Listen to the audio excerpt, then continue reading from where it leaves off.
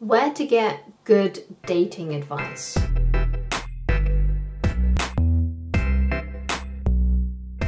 Hi guys, my name is Christine Loveridge and I'm a dating, relationship and personal development coach, and today I'm talking about where to get good dating advice. So first of all, let's talk about your friends. Now, it's okay to get dating advice from your friends, but there has to be this exception. Do they have the kind of dating life that you want? Are they in a happy relationship? Or, perhaps you're just someone who likes to play the field, who likes to go on a lot of dates, you don't really want to settle down. Now, obviously, if you want to have that kind of lifestyle, then of course you need to ask those friends that are already living those kinds of lifestyles. So if you know a friend who's really good with the opposite sex or the same sex, depending on who they are, ask them, how do they go on dates so successfully? What do they do? What's their techniques? Ask them how long they take to respond to messages. Ask them what do they do on their dates? Ask them ways on how they've built their confidence. So basically, you're trying to find the friends that are getting the results that you want.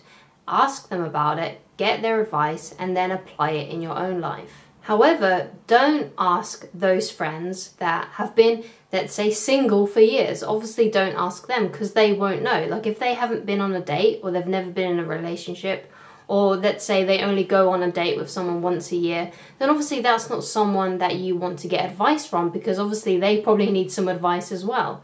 So basically, you just want to be asking those friends who are good with dating, good with relationships. If you really want a committed long-term relationship, or you're already in a relationship and let's say the relationship isn't going well, or you're coming up with a lot of problems and you're having a few issues, then of course ask your friends who are in happy relationships, who are in love, ask them for advice. Don't ask the friends that are single. Don't ask the friends that are in really horrible relationships. So let's say you see that they're always arguing with their partner, or their partner always has something bad to say about them, or they have always something bad to say about their partner. You see it a lot, people complaining about their partners, like, oh, gotta go back home to the wife, it's that kind of attitude. Obviously something is going wrong there, so you shouldn't ask that kind of person for advice. Ask the people who are in love, that are happy with each other. So the next group of people that you could ask advice from, that may sound like the right thing to do, is the opposite sex. So let's say you're a guy and you think, okay, well, I'm not having success with women.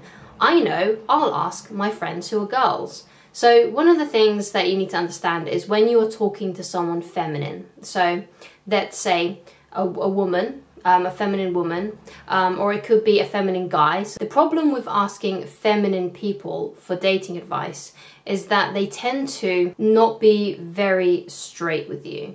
So they will probably say things to avoid hurting your feelings, because that's one of the things that feminine energy people are about. They want everyone to get along, they want everyone to be happy, and they want everyone to be treated kind of equal. So if you come to them for dating advice, like, oh, I'm really struggling with this girl, do you think you can look at these messages, what do you think I should do?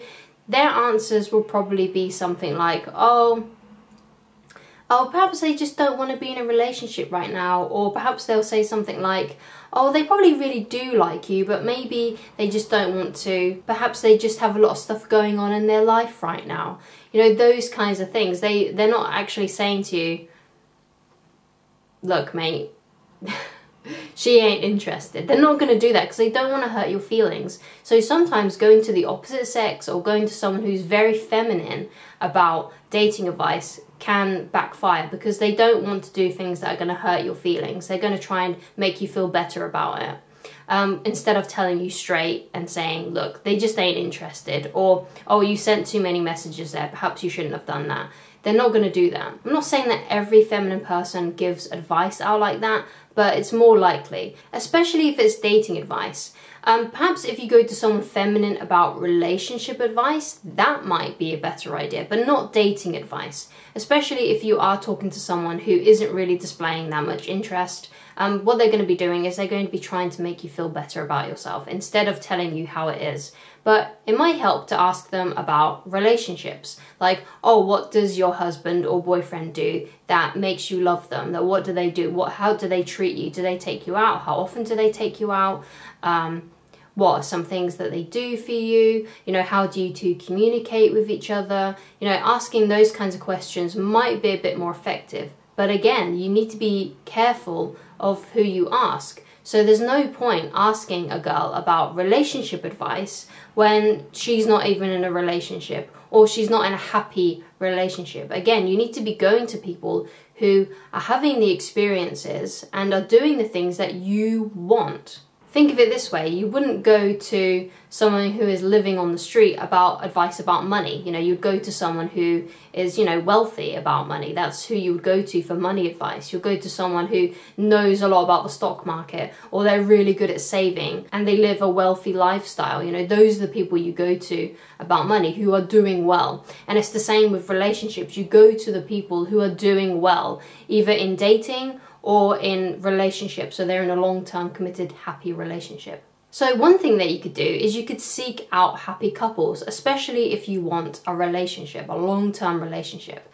So you can go to people that say who've been together for years, you know, people who've been together for like 50 years. So this could be like your parents, as long as they are in a happy relationship, because some people stay together and they just stay together out of familiarity.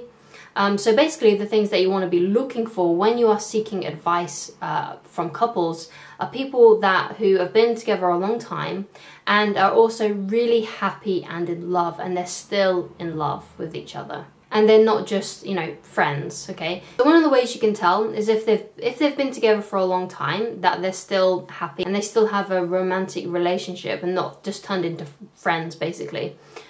You'll often see, it doesn't matter if they're gay couples, lesbian couples, or straight couples, it doesn't matter, okay? You'll be able to tell that one is more feminine and one is more masculine, and they haven't merged into the same kind of person.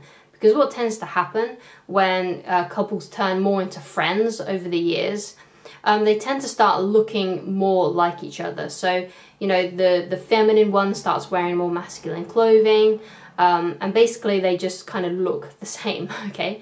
So basically you want to be looking for couples that where one is very feminine and one is very masculine in the way that they dress, in their mannerisms. Ask those couples because they understand obviously something about polarity. Because in relationships, the ones that last the longest, they always maintain that masculine and feminine polarity. So seek out those couples and just ask them what have they done to stay together for so long, how often do they go on dates, you know, what do they do together, you know, ask those kinds of things, and then that will give you some kind of clue. And if you ask, let's say like 10 couples how they've had this amazing relationship and how they've managed to make it last for so long, is what you'll find is there'll probably be some common things that they talk about. Now these common things could be good communication, the fact that they still date each other, the fact that they're still interested in each other, they still find each other fascinating. So it could be like a bunch of different things, and basically you want to pay attention to those common things because obviously those are the concrete things that are really helping them stay together long term. So another place that you can go to for good dating advice is obviously through books, through online articles, that sort of thing. But the thing is with dating books and articles is you need to apply them. So there needs to be some practical things in there. And it does take a long while, which is why it's probably best to actually seek out advice from people that are getting the same results as you, because they will be able to tell you quickly the things that work. Whereas some dating books and some dating articles might not be 100% accurate, and it's just based on theory rather than practical results. And if you go to the source themselves, you know, so people that know this stuff and have the kinds of things and have the kinds of relationships and dating life that you want, kind of cuts out the process. It's much more quicker to get results from people who you can role model because they've already done it. They've already tested the theories. Well, they might not have tested the theories that in dating books, but they've already been out there and got the experience that you might be lacking. The last place you go for dating advice is obviously dating coaches like me. Still, you know, even though this is my job, I'm telling you now that the best method is to go to people that you personally know that are getting the results that you want. Because one of the best things about like couples and getting advice from happy couples, or getting advice from your friends that are really good at dating and always have successful dates, is that you can see it happening as well. You can tell the way that they hold their body, you can see what kind of clothes they wear, see how they interact with the opposite sex or the same sex, depending on, you know, what way they are inclined. You can be able to see it. You can see it, and you can get the advice from the horse's mouth, basically. So those are the kinds of people you should go to, and the kind of things you should go to for dating advice if you want to get fast results. So basically, the underlying message of this video is to go to people that have the results that you want, and don't go to people who are not getting the results that you want.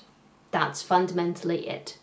Anyway, if you would like help with me personally, then please go to www.christineloveridge.com/shop to get coaching with me. If you would like me to discuss something in a future video, then please leave it in the comments. Please like, please subscribe, and I shall talk to you again very soon. Goodbye, guys.